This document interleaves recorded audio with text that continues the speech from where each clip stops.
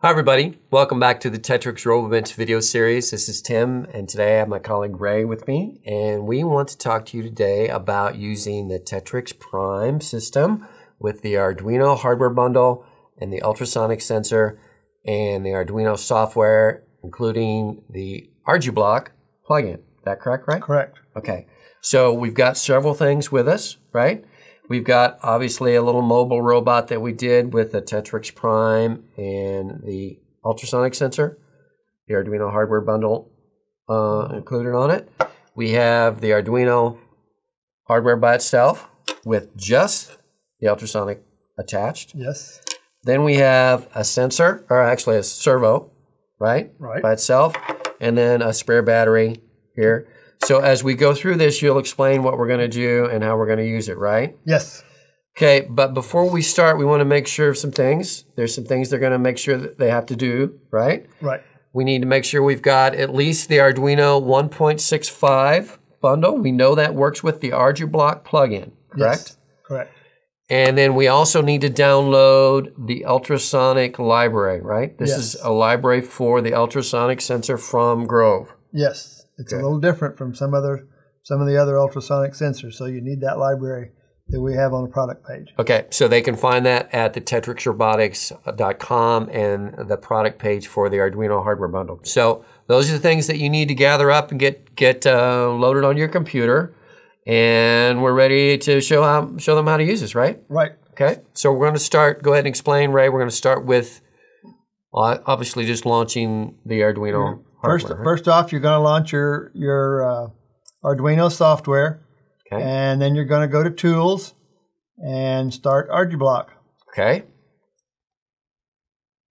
And once we get ArduBlock, we're going to take the loop block off. Okay. We're going to go to Control, and we're going to get a program block.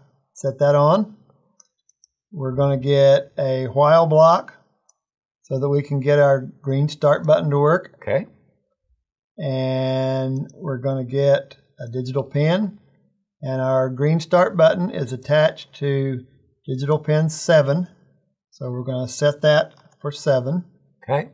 And we're doing this mainly because we want to actually make sure that our program starts when we press the green button, right? Correct. So that's all part of that. And we've covered part of this before in some of our earlier videos, right? Yes. Okay, so just as a refresher for that. Okay.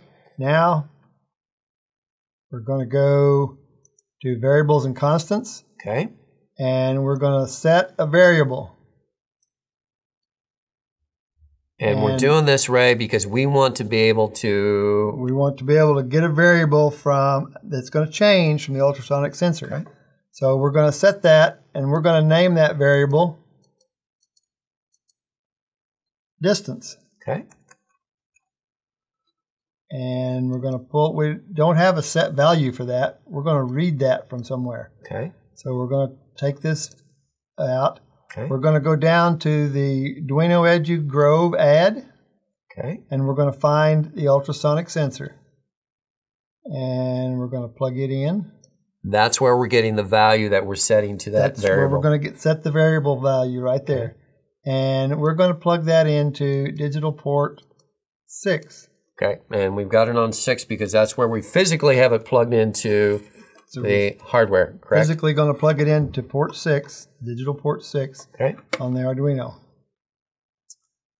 Okay, then we're going to get an if-else block. Okay. And drop it in place. Because we want to look at that sensor and we want to determine a behavior based on the condition of that sensor, based on what we find there. Okay. Then we're going to get a test, and we're going to get a test, let's do a less than. Okay. And we're going to drop it in place. And then we're going to come up and get this distance value, and I'm going to right-click and just clone that button. Okay. And I'm going to, so that everything is spelled exactly the same. Typed, if I had I-capped that or something, that would mess it up. So we want to make sure that those are exactly the same. And then we're going to go get a variable. Put that variable in there. And that's going to be our distance that we're going to compare. Right. This is the test we're going to test against, This is what we're going to test against. Right. And so we're going to set that for 25. Not 125. 25. Okay. Okay. Now, does that default to centimeters, Ray? That's centimeters. Okay. Okay. Everything that we're going to measure is going to be in centimeters. Okay. Okay. So now we're going to get servo. Okay. And drop it in here. We don't want to servo this one. We'll servo this one. Okay. We're going to add something in here. And our servos are connected to on this one, mobile robot 8 and 9. 8 and 9. Okay. We're going to use a standard servo on this one, and we're going to attach it to 8. Okay. And we're going to set its initial value. Okay. Then we're going to clone that. Okay. And drop it down in the else section. Okay. And we're going to set that value now to 90. Okay. Okay, so now if we look through our program, if our ultrasonic distance is less than 25, our servo is going to be at position 180. Okay. And this is a standard servo, so it's going to be turned all one direction. Okay. And then we're going to set it if it's greater than 25, we're going to set that to 90. Okay. So let's see that. Let's plug in a battery. Okay. Let's go ahead and plug my battery. I want to make sure that my negative is on the inside. Plug it right there like that. And then I need my servo plugged in, right? And I want that into 8. Into 8. And again, I need to make sure that my negative is on the inside. So if you can see that, I've got my battery plugged in on this side, negative on the inside. Got my servo plugged in over here, and then I have my ultrasonic on the digital port 6. So. Okay, so I'll hold this one up if you want to hold that one up. Okay. Now we're going to upload that to our Arduino. Okay. You're going to save the sketch first, right? I have to save it. Okay. So I'm going to save that on there. Now it's uploading. Now it's going through its process to upload.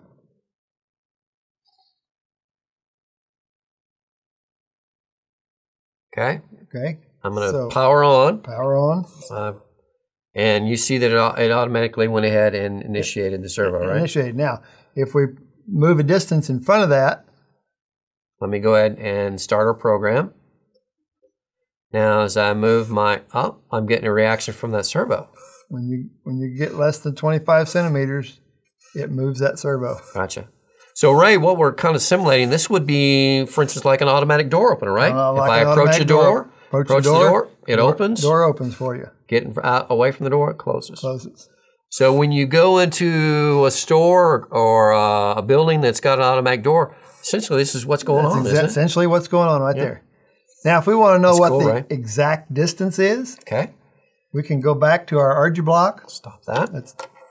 And we can bring in a communications block. Okay. There is a serial print line function, and we're going to drop it in right here.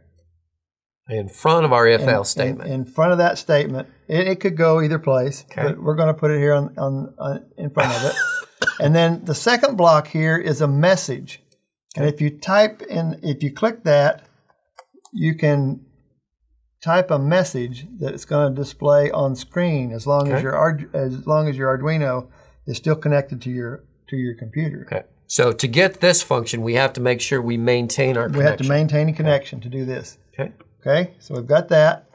Then back on the communications, we're going to have to get that value, which was distance. Okay. We're going to have to get that again. So we're going to use a glue block. Okay. We're going to add to the message that we're printing. And we're just going to glue. It's just going to stick that value there. Okay.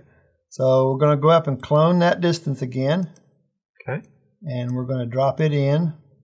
And again, the reason we're cloning is we want to make sure it's exactly the same. Okay. Okay. Now, if we upload that to our Arduino. Okay. It's uploaded. Okay. Now I'm going to click on Arduino. There's a button at the top right corner that says Serial Monitor. All right. And we can click that button, and it will open another window. All right. And this is where we're going to see the distances and messages, distance right? will be displayed there. Okay. So I'll hit your green button there. Okay. And you can see the distance is displayed on the screen. I gotcha. And as I move in front of that, I'm getting a different distance, you get a right? different distance.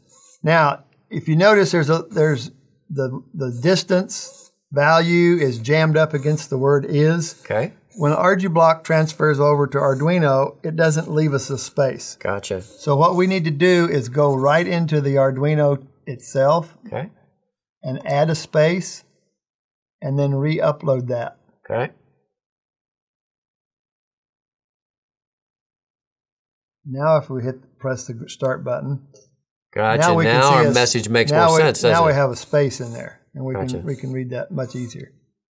That's cool, Ray. So this shows a really cool use of the ultrasonic sensor.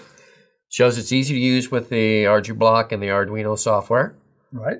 And what would be another use that they might use on a mobile robot? On a mobile robot, you could have that robot stop when an obstacle runs into an obstacle. Right? They can stop a certain distance from a wall, certain distance. They can back up. They can make it turn. Lots of different things that they can do with it once they make it mobile. So we've written a small program in ArduBlock on this. So should we show this how it works? Okay. Let's do that. Let's go ahead. Let's clear some of this. Clear some of this out of the way. Unplug this. Get it out of the way. Just off to the side here. And we have our robot here. And I'm going to go ahead and power it on. We'll use this as a stop. Okay. You're just going to hold that right like that. And the idea is that we programmed this. Again, we use 25 centimeters, right? I believe we did. So the idea is if I press this green, it should move forward and stop within 25 centimeters. Yes. Ready to try it? Let's try it. Let's do it. Hey, it did it. So if I actually move this back, it tries to go ahead and move again until it gets 25 centimeters. So we could, if our berry would move that way, our robot would continue to move, right, until it gets to 25 centimeters. That's really cool, Ray. Awesome. So that's pretty easy to use. Pretty easy to use. Gotcha. So there you go. That's the ultrasonic sensor with the key is to have that right library. Okay. The right library loaded is important. So remember where we found that at TETRIXRobotics.com on the product page for the Arduino hardware bundle, and get that loaded up. And then you can go ahead and use this and build your own robot with either make a door opener, make a mobile robot, or maybe something else you could think of. So like we always said, build some robots, have some fun, come back and see us.